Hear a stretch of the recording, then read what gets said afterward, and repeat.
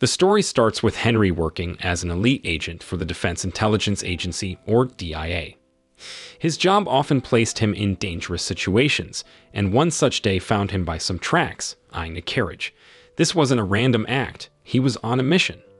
Thanks to an inside connection, he could identify his target amidst the many passengers. With impeccable timing, just as the train was about to enter a tunnel, Henry activated a lever that facilitated the elimination of his target. The mission, by all accounts, was a success.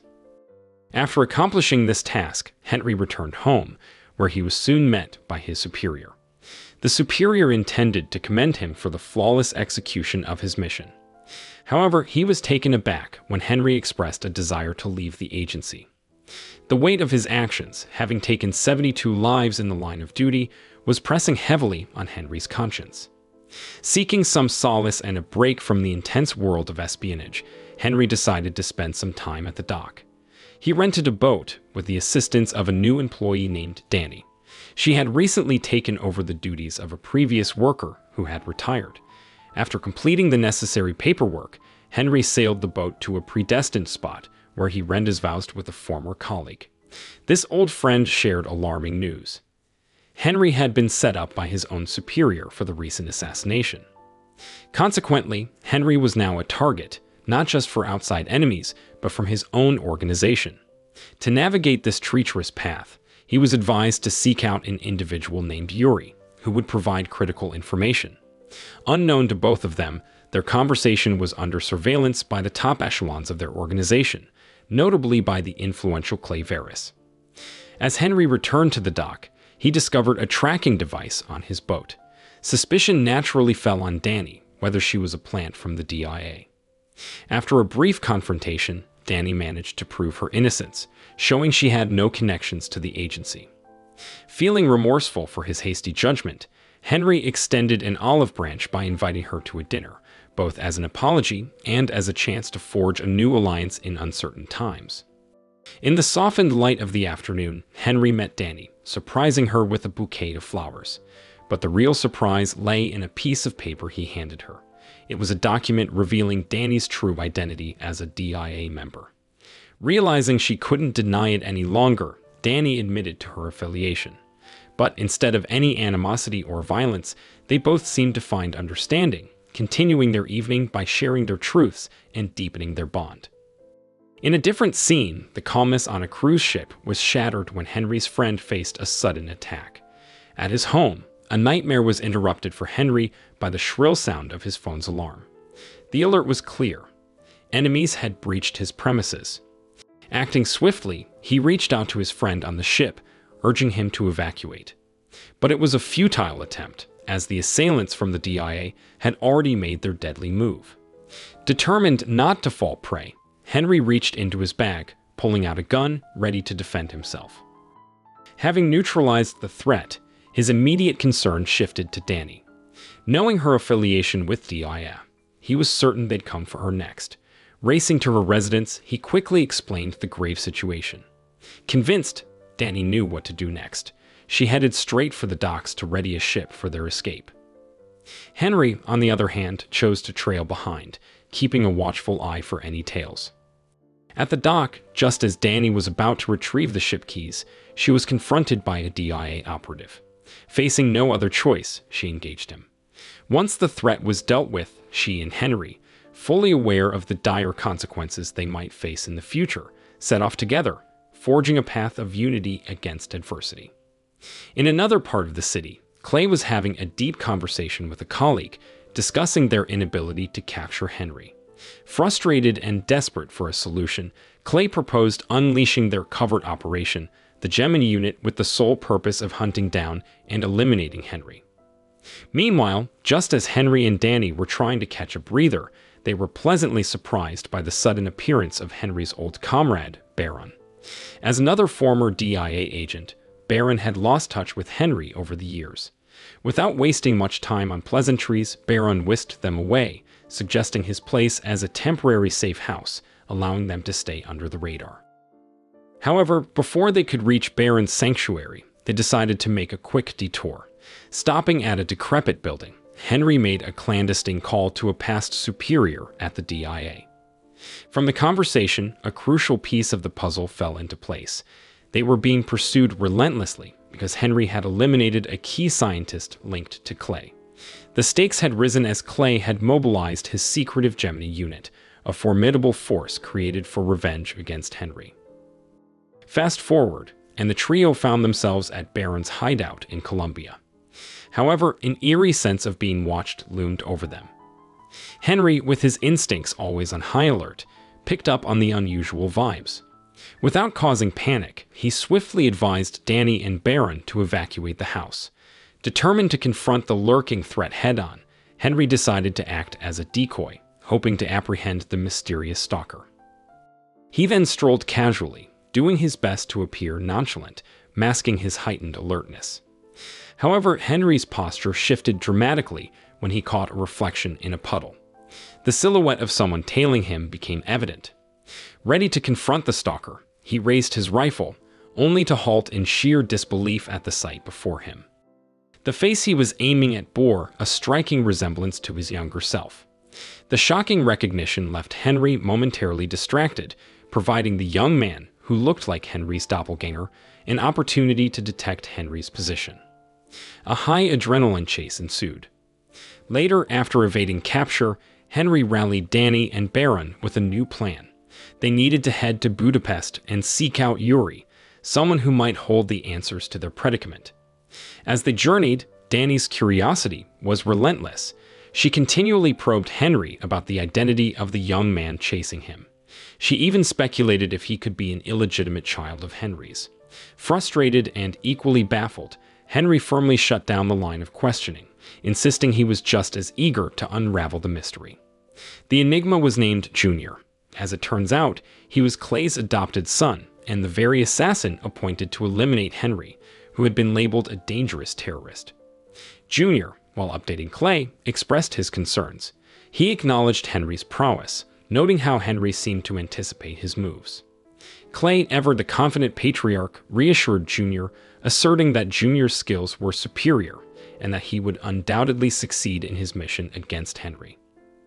Upon reaching Budapest, Danny wasted no time and sought the expertise of a friend skilled in genetics to verify the uncanny resemblance between Henry and Junior. The DNA test results confirmed Danny's suspicions, and she broke the startling news to Henry. Junior was indeed a direct clone of him. Later, Henry met with Yuri, who shed light on the intricate web of deceit spun around him. Yuri divulged how Clay had once collaborated with the very scientist Henry had recently taken out. A fallout between the two led to the scientist severing ties with Clay. Yet, they both harbored a shared ambition, the creation of advanced clones. The scientist envisioned clones as enhanced versions of humans, intelligent, robust, and efficient. In stark contrast, Clay's sinister intent revolved around crafting an army of clones using Henry's DNA, with all traces of humanity stripped away. This was the very reason why Clay wanted Henry eliminated. With a clone in place, Henry's existence was redundant to Clay's plans. After his revealing conversation with Yuri, Henry took a bold step. He reached out to his previous superior, attempting to broker a deal. He issued an ultimatum, demanding that Danny be taken off the hit list. As nightfall descended upon Budapest, Henry made a tough call. To ensure Danny's safety from unintentional harm, he allowed her to be apprehended by Junior. She was confined to a dimly lit basement where Junior, anticipating a rescue mission, set up various traps. As Danny was restrained, she tried reasoning with Junior, urging him to see the truth that Henry wasn't the enemy but a pawn in the malicious game of Project Gemini. Junior, feeling conflicted and agitated, silenced her with a piece of duct tape. Yet, even as the tension mounted, Henry showcased his superior skills. Evading Junior's traps with seeming ease, he cornered the young clone, systematically disarming him, leaving Junior defenseless and grappling with a whirlwind of emotions. Having successfully released Danny from her confines, Henry turned his attention to Junior, trying to get through to him. He laid bare their similarities, recounting personal preferences, shared allergies, and even past traumas. However, a particularly intimate revelation about Junior's personal life hit a nerve, causing the young clone to lose his cool. In the ensuing altercation, Henry managed to injure Junior's right shoulder. Quickly realizing the need to regroup and strategize, Henry and Danny, with the aid of Barron, set their sights on Georgia, where Clay was rumored to be. In a different setting, a deeply perturbed Junior confronted Clay. The younger clone sought answers, desperately wanting to understand his true origins and the unnerving claims Henry had made. Facing his adoptive father, Junior was met with the painful truth. He was, indeed, a clone of Henry. Feeling betrayed by the only father figure he had ever known, Junior felt a deep rift forming between him and Clay. Fast forward to their rendezvous in Georgia, and the trio, Henry, Danny, and Barron, found themselves confronted by Junior once more. In a surprise move, Junior unleashed a bee venom attack on Henry, exploiting his known allergy. As Henry grappled with the effects, gasping for breath and writhing in pain, Junior observed intently. Eventually, witnessing the severity of the reaction, Junior's own internal conflict became evident. Overwhelmed by emotions and the realization that they truly were the same person, he handed over the antidote to Henry, saving him. While Junior, having switched allegiances to support Henry, was now laser-focused on one objective: to bring down Clay, the man responsible for their shared anguish. But things took a sudden and dangerous turn while they were en route. Junior's phone rang, and the voice on the other end was unmistakable. It was Clay, his adoptive father. The underlying threat in his voice was clear. Clay commanded Junior to abandon his newfound allies, warning of dire consequences. Moments later, the gravity of the threat was realized as a missile struck their vehicle. In the aftermath, Danny and Henry miraculously survived the explosion, but Barron wasn't as fortunate. The explosion claimed his life, adding to the growing list of casualties resulting from Clay's relentless pursuit of power. In the ensuing chaos, Henry and Junior decided on a divide-and-conquer strategy. Henry, armed and ready, confronted the Geminis, a series of clones modeled after him, while Junior headed straight to Clay's hideout, seeking a face-off with the man who'd lied to him his entire life.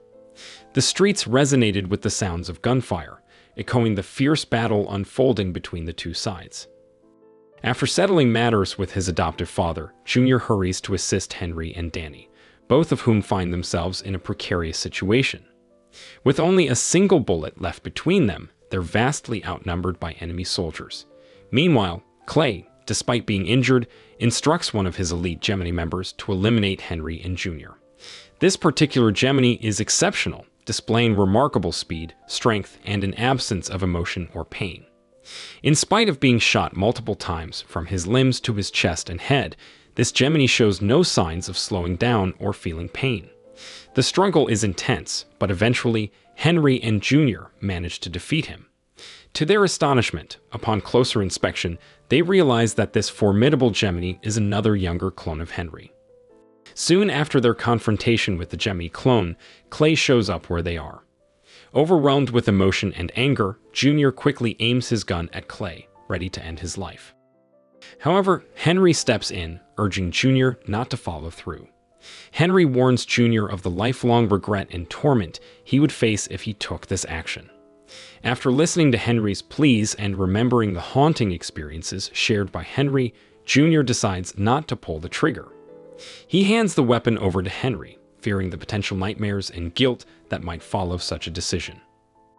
Fast forward a few months, and we find Junior attending a private school.